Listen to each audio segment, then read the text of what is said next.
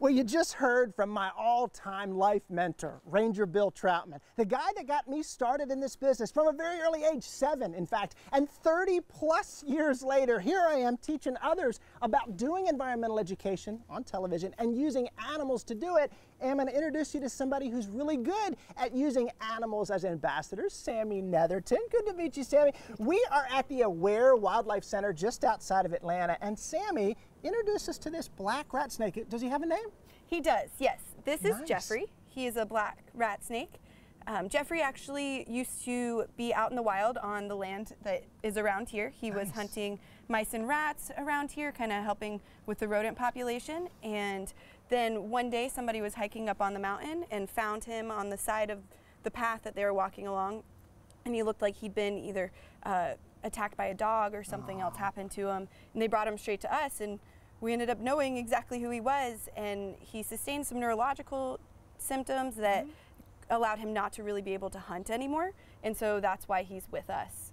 Well, and what's so special about Aware and the work of what Sammy's doing is they're taking injured and orphaned wildlife out of the wild, helping them, releasing the ones that they can, but the ones that can't be released, they're using them as ambassadors of messages. And Sammy, it's so neat to hear you say Jeffrey, because naming that animal, we know from research we do right at the University of Georgia that that helps from a learning standpoint. Such a cool thing. You know, this is non-venomous, right? Correct. Good, good. They don't pay us enough to mess with the venomous ones, right? But this is so interesting how you tell if a snake is venomous or not. It's kind of funny. Look at the shape of the eyes, vertical pupils, venomous, non-vertical, non-venomous. Or look at the shape of the head, triangular, venomous, oval shaped, non-venomous. You got to get pretty close to the head and the eyes to see what shape. So I just say when you see them out in the wild, leave them alone. Such a wonderful ambassador and a wonderful species here in Georgia. Sammy, I want to meet another one of your ambassadors and find out how you're using this other animal as a teaching tool. So let's go there next. Well, what you're looking at there is the result of an injury, and so many wild animals get injured, and it's because of places like Aware that take those animals in and then use them as ambassadors and help those animals that I wanted to bring this to you today. Sammy, who are we looking at here? So this is Sydney. She is a juvenile possum, Virginia opossum, and she was found in somebody's yard. She likely fell off the back of her mom as she was getting a little bit older, and somebody found her and she wasn't old enough to survive on her own.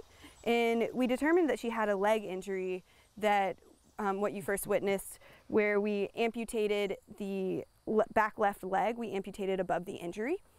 In order to help her survive.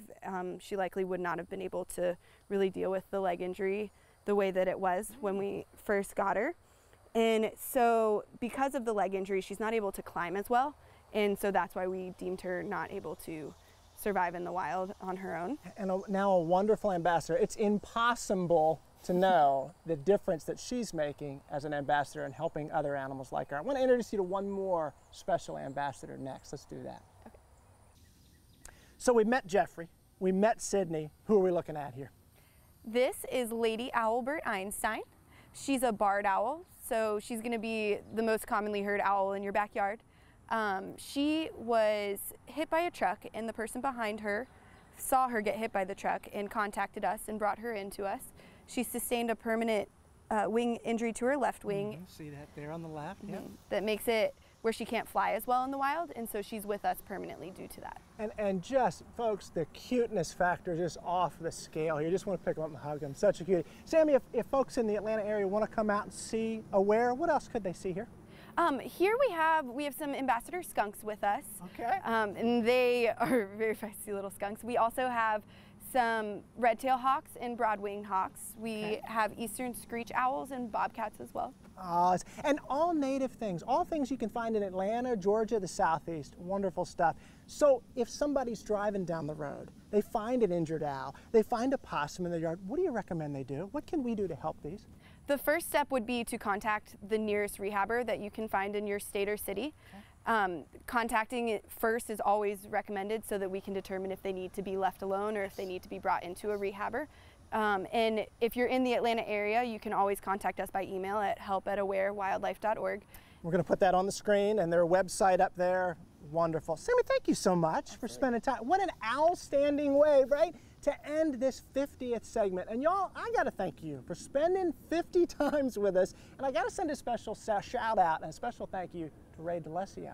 He's the guy that comes out, whether it's in a cave or the runway at the world's busiest airport or chasing venomous snakes in central Georgia. He's out there every time with me shooting these shows and making me look like I know halfway what I'm doing. Thank you so much, Ray, for doing that, and our friendship is just something I really cherish. And y'all, thank you so much for watching. Check us out on Facebook, and until next time, until number 51, I'm Ranger Nick reminding you that enthusiasm is contagious, so pass it on. Thanks so much for watching. We'll see you on number 51 next month. See ya.